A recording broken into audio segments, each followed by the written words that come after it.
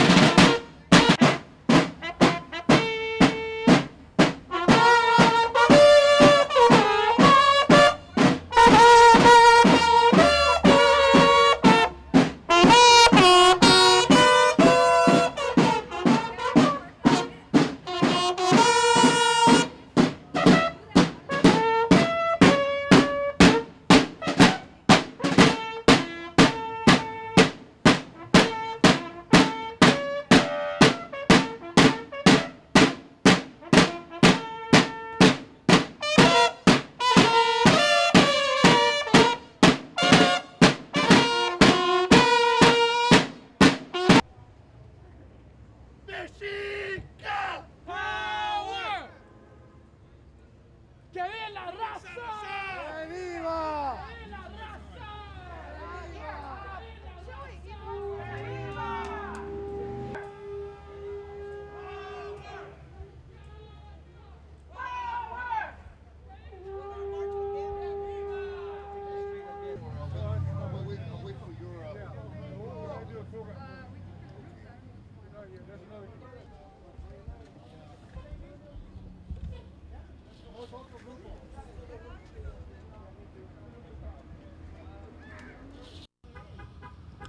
I'd like to thank everybody for coming out here to remember Ruben Salazar.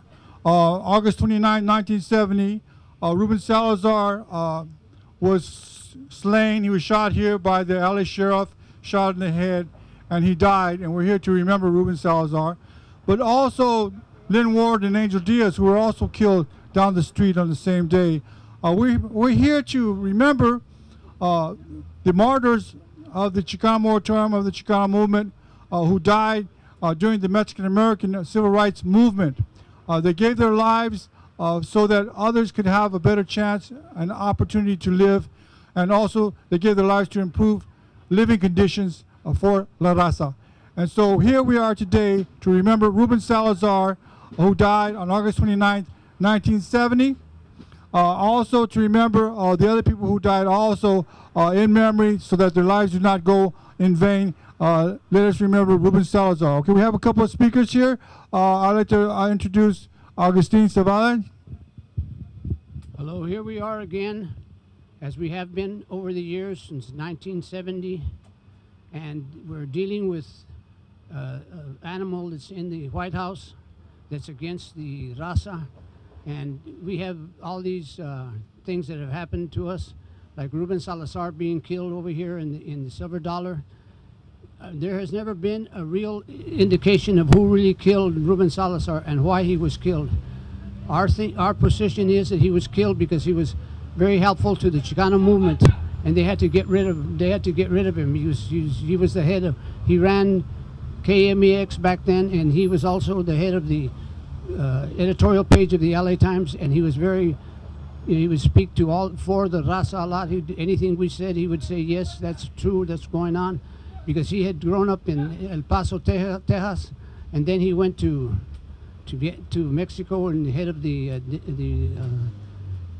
LA Times section down there in Mexico City. Then he went to Vietnam. Then he came back here, and he was very seasoned, very sharp, very person who was he could be trusted. Now we have a lot of these people that are spokesperson for the raza, and they're not anything. We have to go back. We really have to find out who really killed Ruben Salazar and what was the motive behind it. I think we know what the motive was. However, we have to really find out who was the people who are moving behind it. Me personally, I think it was the CIA that did it, because that's the way they act. And we're going to turn this over to a young lady. Okay, I'd like to recognize Dr. John Fernandez, who is an historian in our community, and he will also say a few words. Yes, we're here today to honor and commemorate the August 29th, 1970 Chicano moratorium against the war in Vietnam. We're also here to pay tribute to Ruben Salazar, who died right here at the Silver Dollar Saloon. There is a small plaque at Salazar Park, but that's not enough. We want a thorough historical legal investigation. The truth has not come out. We want to know also that there were I think there were four others that were killed. What were the circumstances? Nobody really talks about those people that were killed. We understand that this police riot was actually planned. So we want a thorough investigation. We want the County Board of Supervisors to support this investigation. We want the LA City Council to support the investigation. The truth has to come out. There are too many questions. There are too many problems. The inquest into the death of Ruben Salazar was a joke. It was a fraud. The truth has to come out, and it has to be written and investigated so our youngsters, our Chicano youngsters and Latinos can understand the true circumstances of the Chicano moratorium and that riot, and so it never happens again. Thank you very much. Okay, at this time we're going to march to Salazar Park in memory of Ruben Salazar, Lynn Ward, and Angel Diaz, who died. We will stop at the different locations where they died at and say a few words for them. Also to remember what's going on, Donald Trump pardoned Sheriff Arpaio in Arizona. His crime that he did was inhumanity. It was against the raza. Sheriff Arpaio was convicted for mistreating the raza in the streets, and he was sentenced to 6 months in jail, and President Trump pardoned him. So we are here to protest President Trump and his decision to pardon Sheriff Arpaio. Let us march.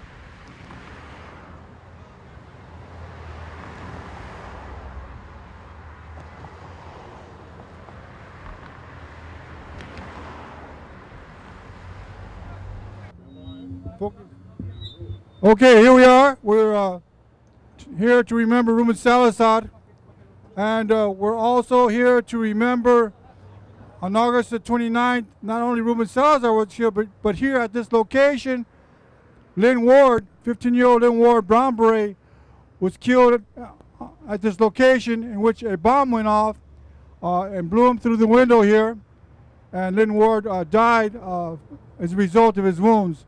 So also, Angel Diaz was also killed down the street, shot in the back by the sheriff down the street. I just want to remember it was Ruben Salazar, Lynn Ward, and Angel Diaz.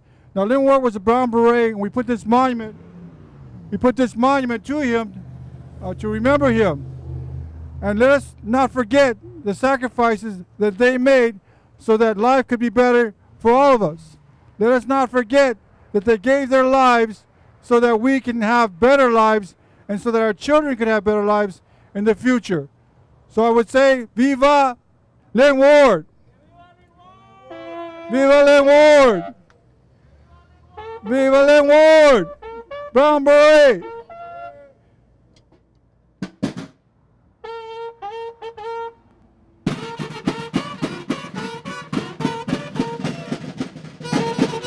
Viva Len Ward! Viva la raza!